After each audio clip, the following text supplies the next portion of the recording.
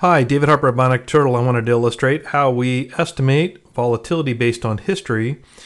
Volatility comes in different flavors and definitions. This is the simplest form of volatility, so we can call this moving average volatility or simple historical volatility. So in order to estimate volatility based on history, the first thing we need is a historical series of prices. And so for this example, I've pulled Google's price close for the last 21 days. This is as of February 2nd, 2010. So Google's price closed at 531.12. And now I have a short window or series of price closes going back to the beginning of 2010.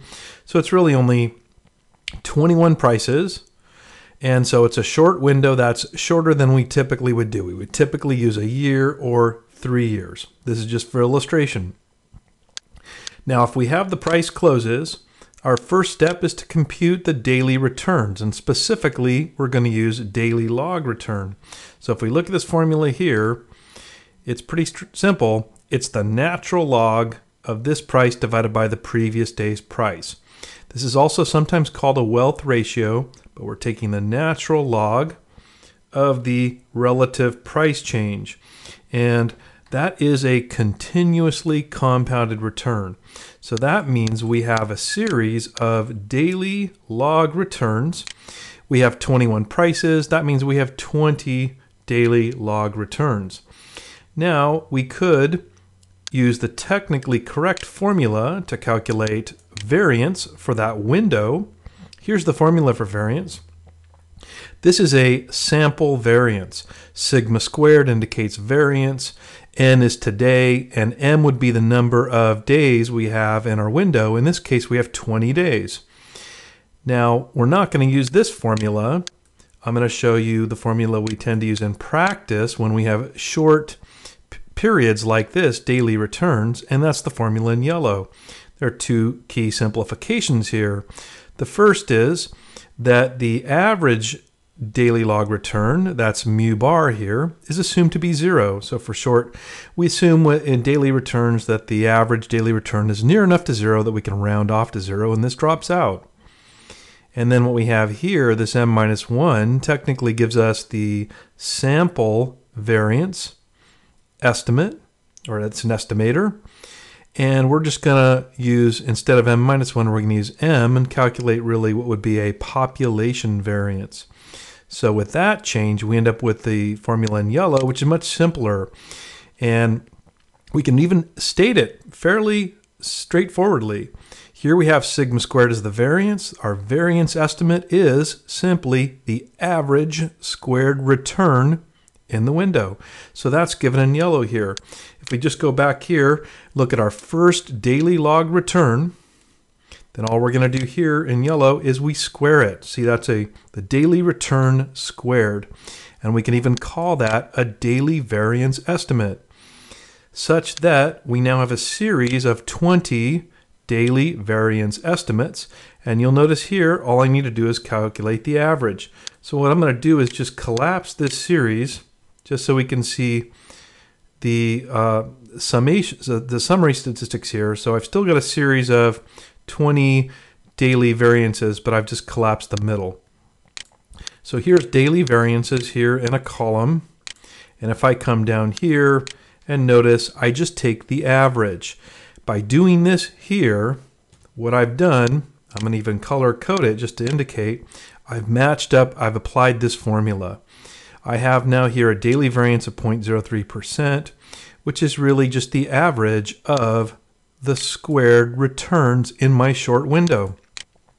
That's sigma squared, which is the variance, so I take the square root of that to get the average daily standard deviation estimate, and I can call that a daily volatility.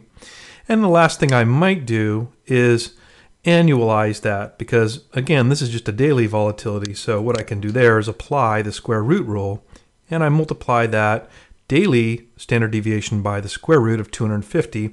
That applies the square root rule.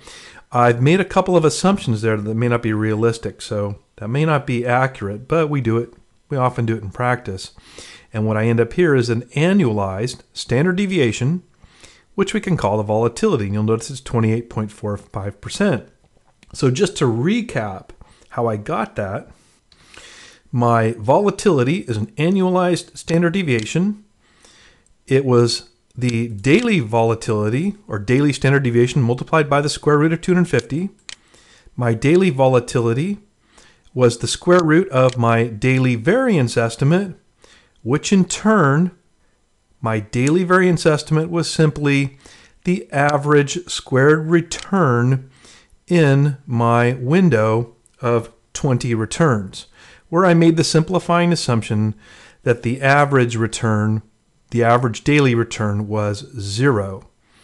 And so that's how I calculate my simple or moving average historical volatility, in this case based on a short window of 20 days. I'll just say two things about the weaknesses of that.